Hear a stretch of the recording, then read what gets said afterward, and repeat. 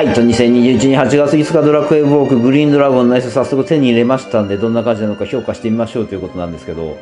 最強セットにこれは入ってくるってわけじゃないよね。まあ一応ギラで言うと赤色バトマスの専用の、どうせ今回の爪の最適心になるんじゃないかなっていうような風には想像したんですけど、左の方の数字の通りに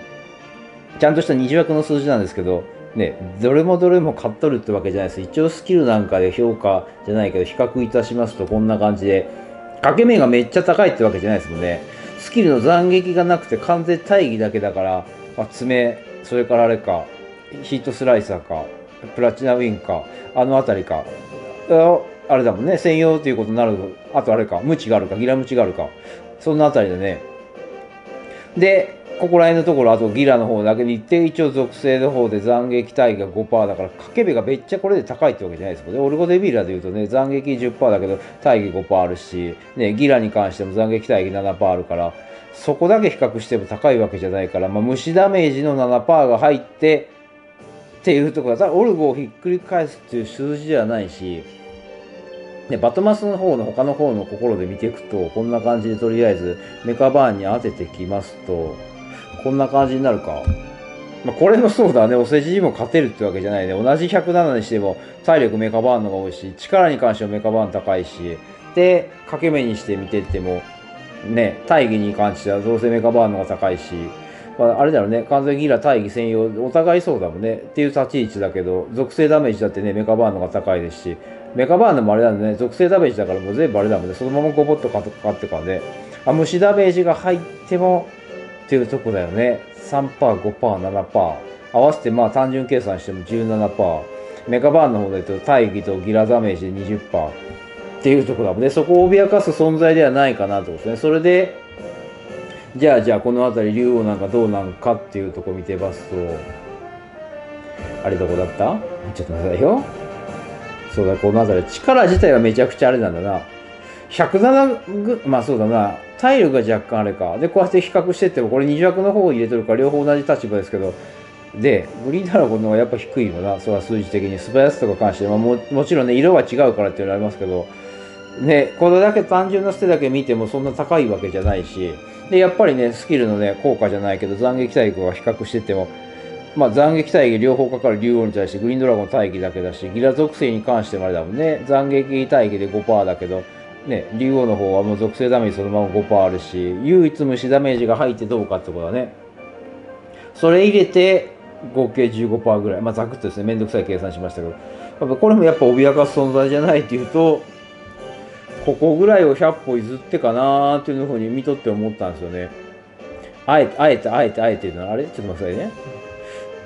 どこだと力の位置。あんまそんなあれなんかこれ。100、ちょっと待ってくださいよ。ちょっと待ってくださいよ。ごめんなさいね。あれ、上だったか？あれ。ちょっと待ってください。ちょっと待ってくださいね。見逃しとるなんか。見逃しとる？あった。これで見ていっても、力は当然ヒュンケルの方が上だわね。体力上なんで使いやすいかっていうところありますよね。これ一番の問題点はここあれなんですよね。これが入らんですよね。アトラスが。そこなんですよね。なので、ヒュンケルになっちゃうってとこありますけど、でもレベル上限解放してきたらまた新しい心が出てくるから、結局話は一緒だと思うんですけど、力では当然ね、ヒュンケルの方が30以上高いから、ねえっていうところはあるけど、掛け目だけですよね。ギラに関してはヒュンケル斬撃大義の 3% だけだけど、グリーンドラゴンに関してはね、大義 3% で、属性の方で 5%。で、相手が虫なら 7% 入るもので、ここでワンチャンってことですね。これがひっくり返すかどうかなーっていうラインかなって自分的に思ったんですよね。無理にギラのセットで入ってくるわけじゃないし、明らかに特化してますもんね。ギラ専用の心に関しても今までのね、ギラ専用を覆すまでの性能じゃないし、虫さんダメージが入っても、オルゴとかね、そこら辺の一戦級をひっくり返すわけではないし、ということで一応こんな風に裸にして、とりあえず私が今回の爪当たったという設定で組んでみたんですけど、虫さんがこれ当然来ることはもうあれですよね、見えてますよね。この、今回の追加されたアリーナのやつ、ちょっとこれチケットは貯めてから行こうかなと思ったんですけど、あれもありますんで、マイレージもありますんで、で、見てってもこれ、ね、ギラ専用ってわかるけど、虫ダメージあるから、ドラゴンはどうせあれだよね、どっちみち今回のグリーンドラゴンに刺さるっていうかね、ギラが効くで、っていうような風なの分かるんですよ。あ、じゃあキラキくんだよな。どっちみちそうですよね。リリースしてくんだから、期間相手のね、そんな武器売れるわけないんだから、まあ、次が虫サルだなっていうのは多分誰でも想像できるかなって範囲だと思うんですけど、そこでどうかってことですね。正直そんなにこれ心をつけてかなあかんのかなっていうのが、なんかここの心を例えば、今までの中で例えばメガモンでオルゴが取れんかったとか、メガバーンでも祠でやってなくてそんなに集まってないとか、個数がないとか、で、それか1個も取ってないとか、っていうようなところかな。あとヒュンケルでも手に入れれんかったとか、っていうところでグリーンドラゴン入れて、虫相手だったら、まあまあまあまあまあ、覆すまでじゃないけど、近いぐらいの数値を出す。竜はそうですよね。取れんかったもんで、復刻待ちっていうような状態だったら、そこ、まあ穴埋めじゃないけど、他の持っとるんだったら、オルゴとかメガバーンとか、あくまで、その穴埋め的存在で、ここら辺の4つがあるんだったら、4つっていうかまあ3つはね、竜王、メカバーン、オルゴあるんだったら、覆すまでもないよなって。ね、赤だから別にこれレンジャー枠いったって、ね、レンジャー枠で大義使うんだったら、オルゴ、メカバーンまあ入れるだろうし、竜王ね、当然のごとく自分の色のとこ入れると、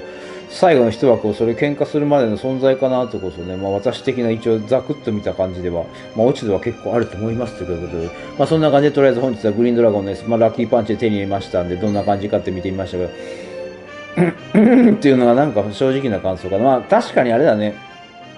強敵でなかなかぶっ飛んだ心を出しちゃうとメガモンの方が売れんくなるっていうかね、っていうのはありますから、でまあそこら辺は想像できますけどね。特に最近あれだもんね、この属性特攻じゃないけど、何々属性じゃないけどね、種族っていうの、そこら辺の相手のところをまあ強化していく。それでダメージが出せるっていうところね、スイートスポットが狭いけど、まあ、そこだったらね、今までの既存の心を覆すぐらいの火力は一応出せますよっていう存在じゃないかなという、まあまあまあまあ、用語的に、ただ、変えていくまではどうかなというのは、私的なね、評価というか判断でございますということで、はい、ということで、そんな感じで終わり